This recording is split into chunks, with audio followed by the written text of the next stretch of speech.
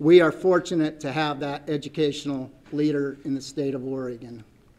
It's my honor and privilege to introduce him. He's the governor of our state, the Honorable John Kitzhaber.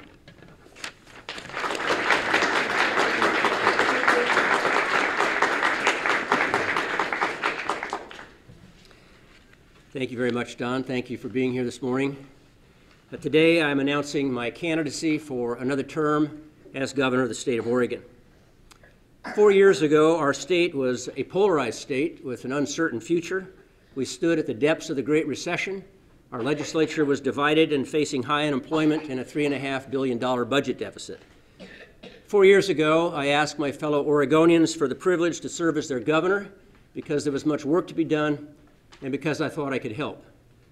Restoring civility to our public debate and rebuilding the political center that has been at the heart of all our great accomplishments in the past, creating a foundation to support a dynamic and sustainable economy that can create good jobs, establishing a continuum of high-quality educational services from preschool to post-secondary education and training, overhauling our healthcare system to improve health outcomes at a lower cost, and moving to long-term budgeting that would allow us to reinvest in our future. 4 years ago, I asked you to think of Oregon as a house that had been built decades ago, and to think of Oregonians as a family that had lived in that house for generations. Over time, the needs of the family and the way it lived has changed, but the structure of the house hasn't. There are too many rooms.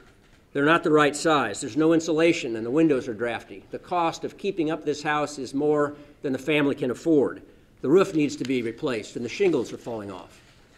At some point, simply patching the house up is not enough.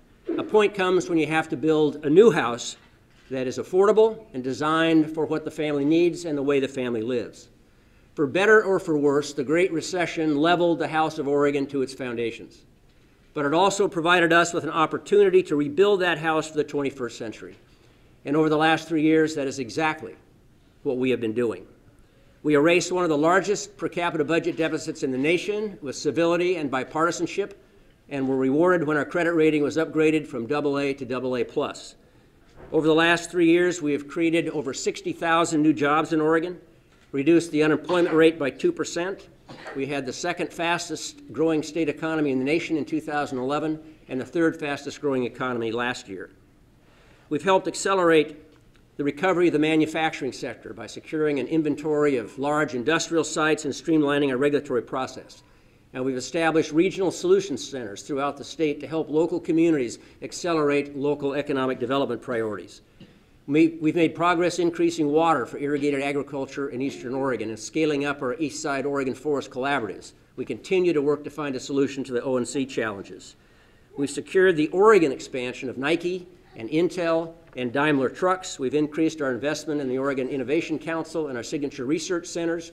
We've dramatically expanded the film and video sector, and we've provided tax relief for small and family-owned businesses.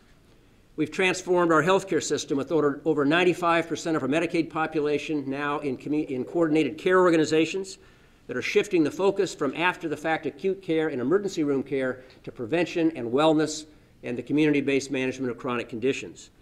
By next year, by January 1st, we will have over 100,000 Oregonians who do not have health insurance coverage today enrolled in those coordinated care organizations that are improving health outcomes and reducing medical inflation, saving hundreds of millions of dollars for the state of Oregon.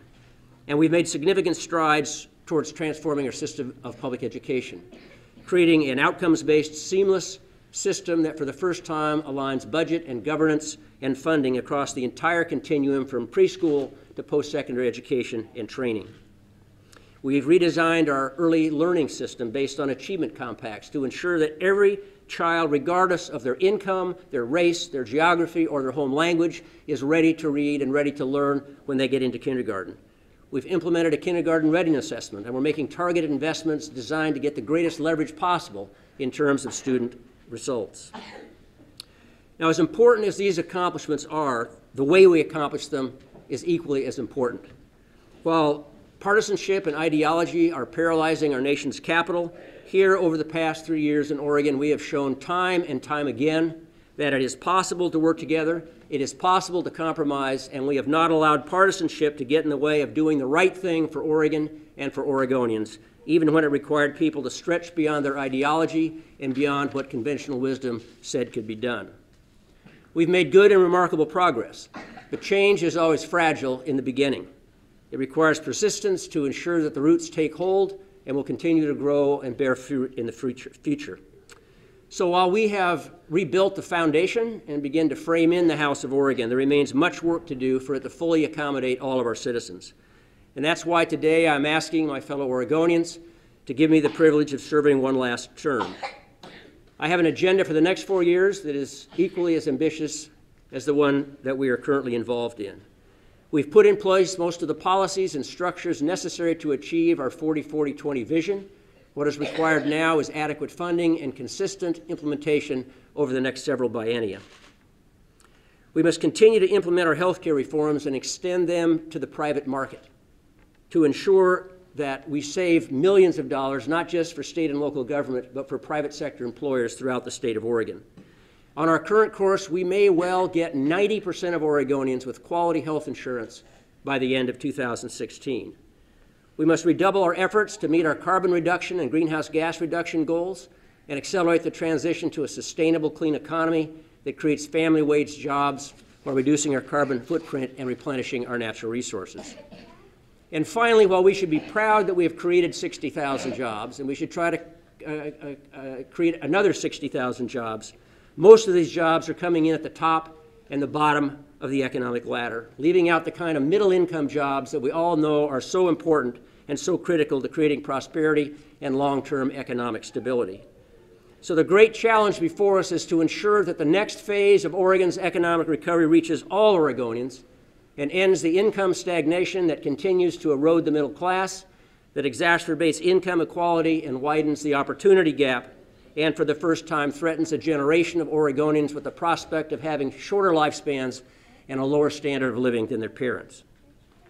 That forms the outline, but of course there is more, and I want to use this campaign as an opportunity to engage Oregonians in the details and the work that we need to do throughout the state of Oregon. I asked Earl Boyles School to allow me to kick off my campaign here this morning because it represents the fundamental reason that I'm running, and I think the organizing principle of what we should be focused on as a state and as a state government, and that is the future.